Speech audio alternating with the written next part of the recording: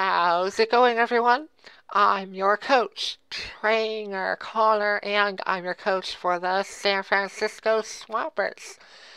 And this week is week number 7, the final week of the season of the Indigo League of Legends.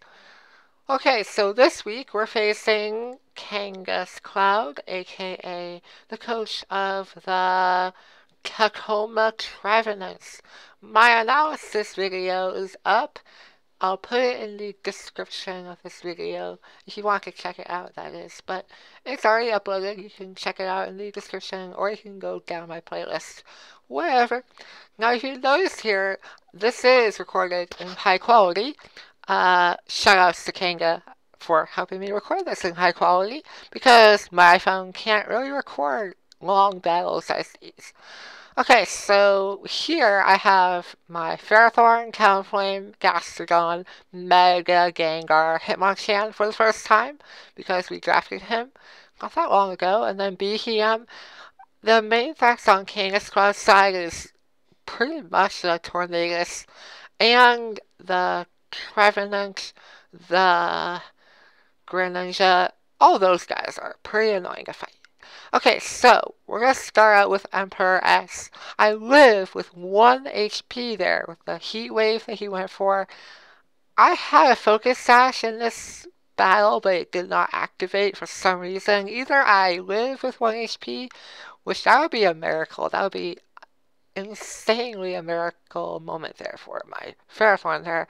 And that actually happened, so awesome. We were able to paralyze the Tornadus a couple of times actually, and get up my Stealth Ox. Now here I make a few misplays in this battle. I'll point those out during the match, or during this video rather. And that first mistake is going into my Hitmonchan the way I did. It was dumb because he went for U-turn with his Tornadus, and that means that he can go into something that would be super effective against my Hitmonchan, aka Starmie. He went into Starmie and he goes for Side Shock. I went back into Sapphire hoping that he would go for a Side Shock or a Water type move, and he goes just for that. And then the second mistake happens right here. He went for Rapid Spin, and I go for Recover. What I should have done is gone into my Mega Gengar, or just a regular Gengar, and I could go for that Mega Evolution, but instead, I let him Rapid Spin those Stealth Rocks away. And then I go for Surf on the Trevenant, who is the mascot of the Tacoma Trevenants. Now you'll notice just how annoying the Trevenant is in this battle. But I thought I had an answer for it until we see a Brave Bird do that type of damage to the Starmie, and we see that Starmie with leftovers. That basically confirms that the Starmie is like fully invested in physical defense. Now here I make another mistake. I go into my Gastrodon, and that leads to this really unnecessary stall war. I'm going to speed this up, and it's pretty hilarious just looking at Gastrodon fast motion, and look at Starmie too. He's just like rocking back and forth. It's pretty entertaining if you ask me. But yeah, we went into the stall war. It's going to end eventually. But I don't really gain anything in this scenario other than the fact that we forced the Starmie out. Yeah, that basically happened there. But, you know, that's okay. Now, I really should have gone. Either I should have gone to my Mega Gengar then, or go for an Ice Beam, because Ice Beam would be super effective. I wanted to check and see if he had either Leech, Seed, or the grass type move Horn Leech. But he has Leech Seed. I get a Freeze Hat here, and that is fantastic because now I can go into my Mega Gengar, or in this case I've decided to go back into my Mustang, the Talonflame, and go for Brave Birds or Flare Blitz.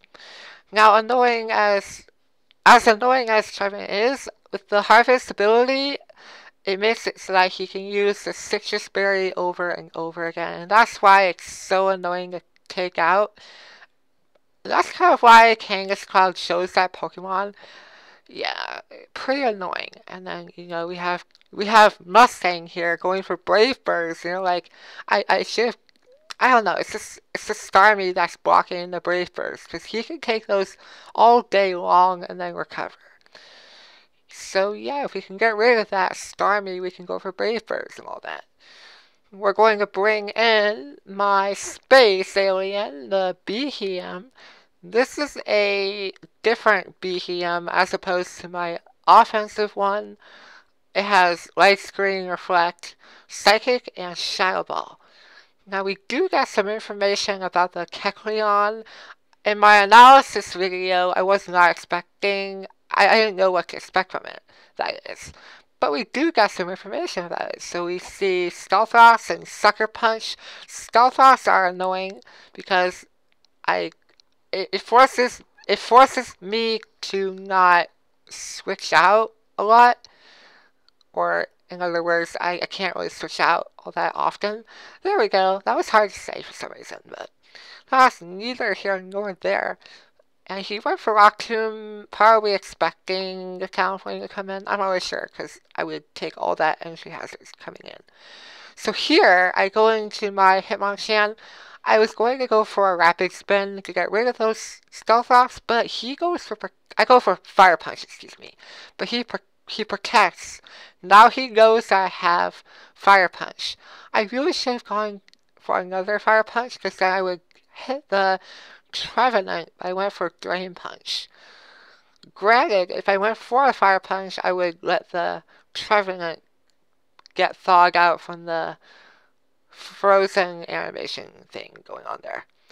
Alright, so we do have a couple of switches here, meaning that we have a double switch, and then he switches back into to his Trevenant, and that is going to come into huge play, because now he thaws out, and then he goes for each seed, and then I go for another Ice Beam, hoping for either a critical hit or another freeze, but I don't get that, unfortunately.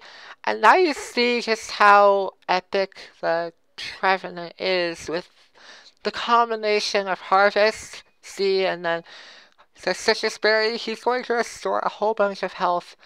That's why it's so difficult in taking it out, and I almost killed it right there, but again, he has the Citrus Berry and then Leech Seed Recovery. Now we're in a very tough spot. Yeah. But we do have some answers for this Trevenant in the form of my Talonflame, and of course Stealthos are up, so I've decided to sack off my Emperor X, and then I do take the Stealthos, and then I have to go for Roost. That way, if he's going to go for another Shadow Claw, I can live it, and then we can go for a Brave Bird. That's what happens, but at this point, I think Kanga didn't want his Trevenant anymore, and while I had this battle, I was like, yes, I got rid of this Trevenant. I got the moral victory, meaning I accomplished something even though, this happened, so. Alright, on the double down, which are the best types of downs, we're going to go for a Rapid Spin. And I got rid of the Stealthos, yes, but I don't live the Air Slash. I don't know if that's the best play I should have done, but that's neither here nor there. I go for Recover with my Gastrodon afterwards. I haven't touched the Tornadus all that much in this battle, and I mean, I'm not saying that I have an answer for it. Man. It's just, And then we get to another Star War. Hooray! And I don't know how this ended up being the way it is, but in this Star War, I am going to take out Starmie because I go for Earth Powers over and over. And I also go for a cover a couple of times, but yeah, we do take care of the Starmie, but, we have Greninja here, whom I haven't touched at all in this battle as well, and he gets to outspeed me, and then my last Pokemon, which is, of course, my Mega Gengar, Shadow Lark, I thought I could outspeed it and nail it with a Thunderbolt, but Mega Gengar is faster, but after the turn that I Mega Evolve, I will be faster because if you Mega Evolve first turn, the regular form of Gengar is taken into account, and then you get the idea, right? So overall, that was an epic battle. I made a lot of epic predictions, and I also made mistakes, which I've definitely learned from. Between switching out into, I should have gone into my Gengar, or I could have gone into my, I don't know, it's just making those mistakes kind of made me more aware of how I can battle as a battler, if I battle in general. But that was a good battle there. I lose 4-0, but we're in the playoffs, gosh darn it. And we're actually facing Mac again. Mac was, of course, my week 1 opponent. And there will not be an analysis for that because we already covered on what Mac has. But we will have the playoffs battle. That was a great sentence. We'll have the first battle of the playoffs be out next week or so. Alright, if you guys enjoyed this battle video, hit that like button, subscribe, and I'll see you all later. Alright, bye now.